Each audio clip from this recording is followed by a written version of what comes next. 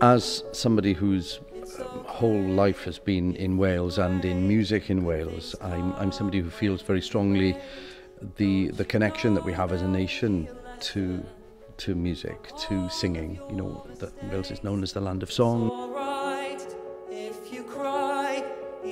So Amy, Wadge and I have been writing together for a couple of years on various projects, and we began as we always do, and we write together, which was we just talk. And obviously when we were talking about COVID and the pandemic, something that has literally affected everybody on this planet for the last 2 years, there was a lot to say. And we started talking about breath. Just breathe, count to 10. This thing that we all need just to live. Breath was something that we all were so scared of, but also something that we needed to do. You know, just take a breath, just carry on, just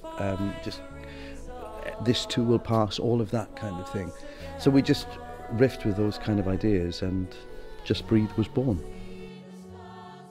I've been in Only Boys Aloud for 4 years now, I'd say. It was really good being able to come back into a rehearsal space together after not seeing each other in person for so long. I've really loved this song actually. It's really good. I really like the message behind it with the current situation going on and being able to move forward from it like we are now, and knowing that it's going to get better and is getting better. And it's just a really good, positive message that we all really need to have in our lives right now.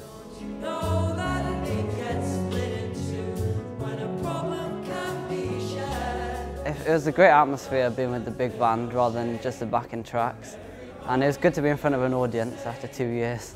Yeah, it's a thrill of being on stage. It felt really good. It made a real difference being back on stage in front of a crowd. It was amazing to be back performing with my friends, doing what I love, with the people I love.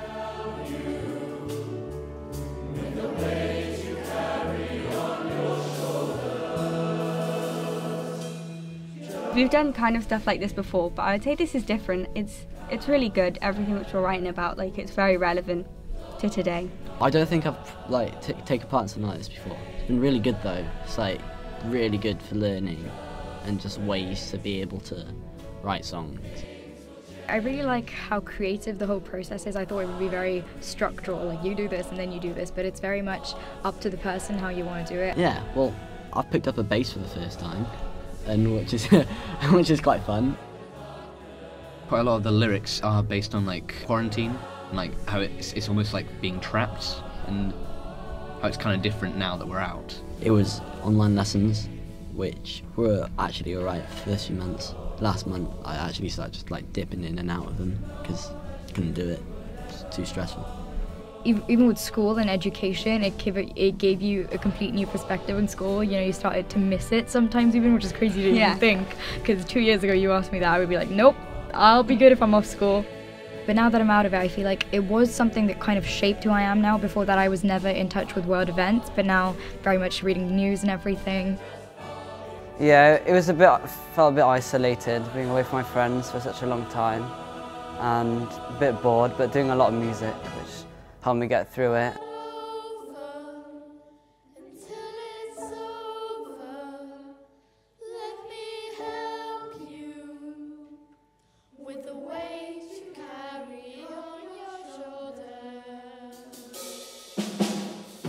We've worked a number of times with Sound UK over the years.